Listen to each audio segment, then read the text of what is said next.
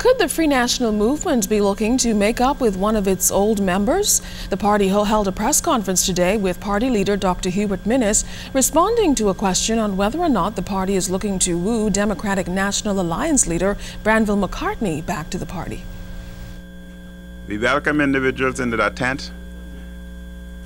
Political parties can only win governments if their tent continue to expand. You lose individuals in that tent, and you must continue to gain. It's a constant flow. It's open to all, and it will remain open to all. We do not send specific letters to anybody. It's an open tent. Meantime, the Free National Movement leader and Killarney MP, Dr. Minnis, has also responded to comments made by Minister of State for National Security, Senator the Honourable Keith Bell, on the Confiscated Assets Fund. Dr. Minnis also outlined alleged claims of corruption by the Progressive Liberal Party during the 2012 election campaign. We'll have more on that later.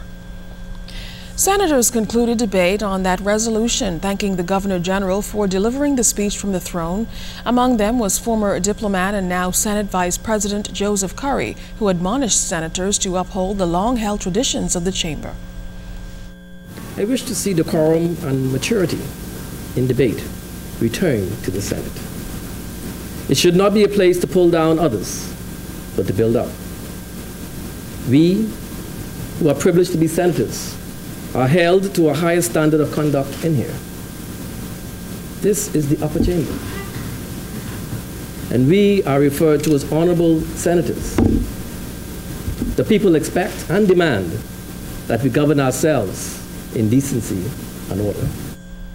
And former Minister of State in the Ministry of Finance, Senator the Honourable Zhivago Lang, who, while agreeing with the government's priorities, said he would love to see a commission of inquiry on monetary payments made during the elections. Senator Lang said he believes the government will have some difficulty delivering on its promises, in some cases legal ones, as would be the case in the East and West Grand Bahama initiatives because of the Hawkesbury Creek Agreement.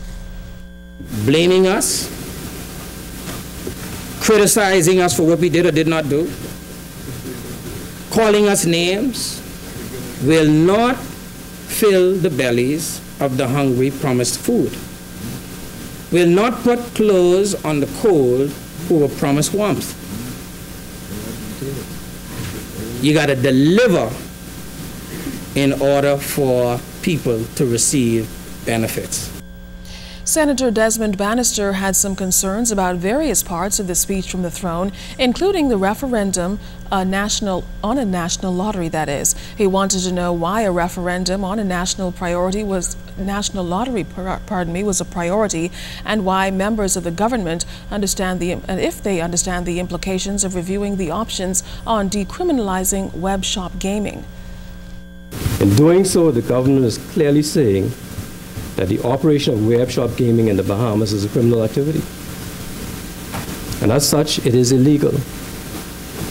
In those circumstances, it is incumbent upon the government to respond quickly to allegations that they received a substantial campaign contribution from a prominent web shop operator.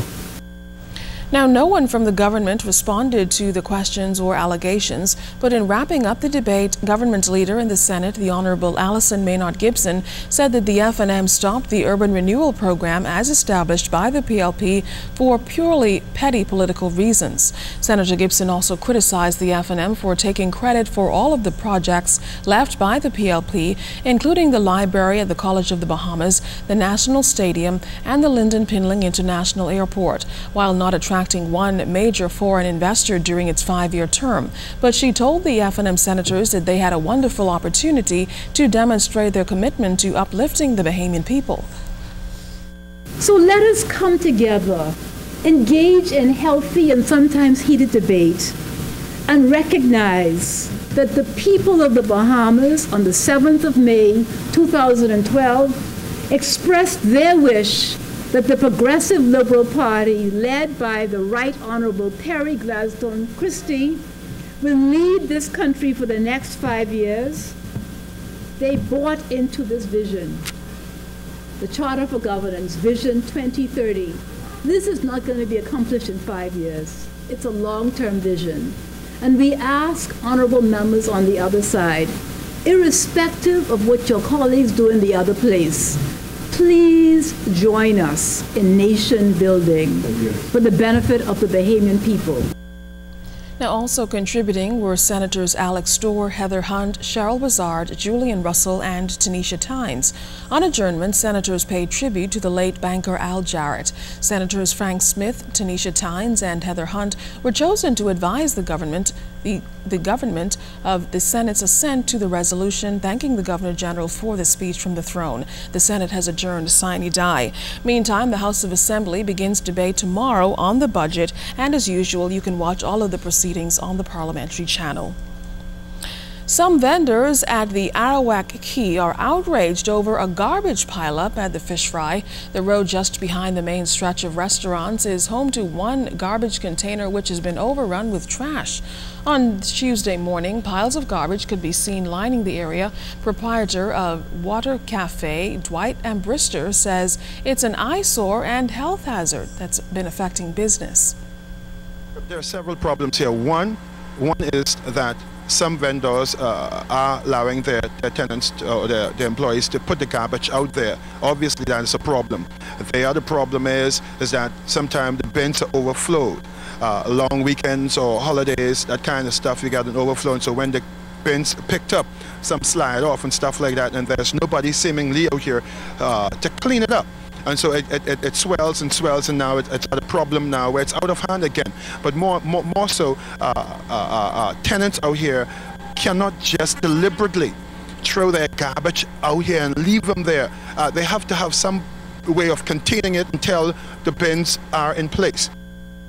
Now, owner of Twin Brothers, Buddy McCarty, says it's an ongoing problem, and it got so bad that he had to hire someone to help clean up the area. Driving in the back here, I saw the garbage that is in a mess.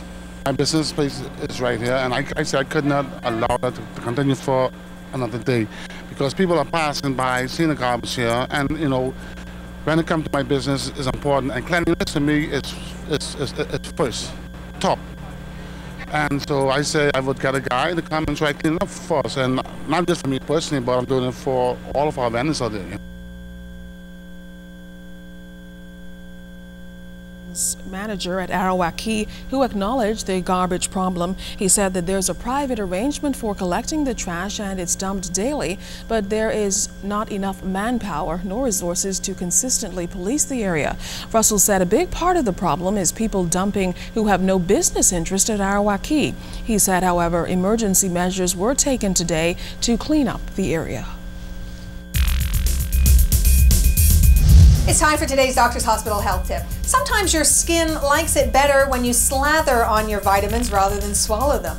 To give your skin a youthful glow, experts recommend trying the topical versions of these vital vitamins. Vitamin A. Derivatives of vitamin A, known as retinoids, may be the only reliable wrinkle fighter on the skincare market.